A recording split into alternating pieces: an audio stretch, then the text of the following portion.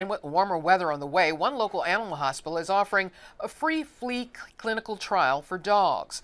KPLC's John Kessler has more.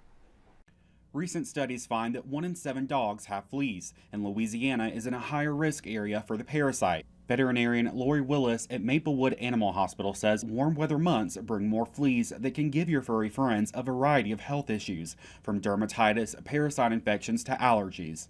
The hospital is taking part in a trial with the company Argenta using medication that has been proven effective in previous studies. Local dogs would receive flea treatment. So I elected to do this study for fleas because it's such a problem in our area. A huge flea issue, and of course flea medication, which I have great ones out on the market, can be very expensive. The trial is free and will allow up to 3 dogs per household. If you have any cats that live around dogs, 3 cats per household can be given free flea treatment as well, so it won't interfere with your dog's treatment plan. Willis says the trial will last for 90 days and has been proven effective. She says the hospital is seeing an increase in dogs with fleas. Of course, the weather's starting to get a lot warmer. We have lots of rain, so humidity is high, which is prime environment for fleas.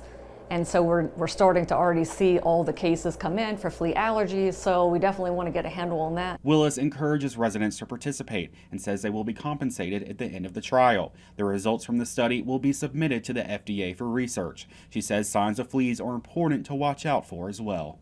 But some dogs that do have an allergy and have a hypersensitivity to the flea bites, you may see hair loss at the tail head and kind of down the back legs.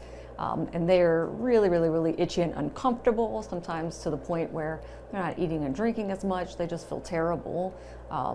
Those dogs really need help. Willis says the trial is currently underway and dogs of all breeds and sizes can participate. In Sulphur, John Kessler, 7 News.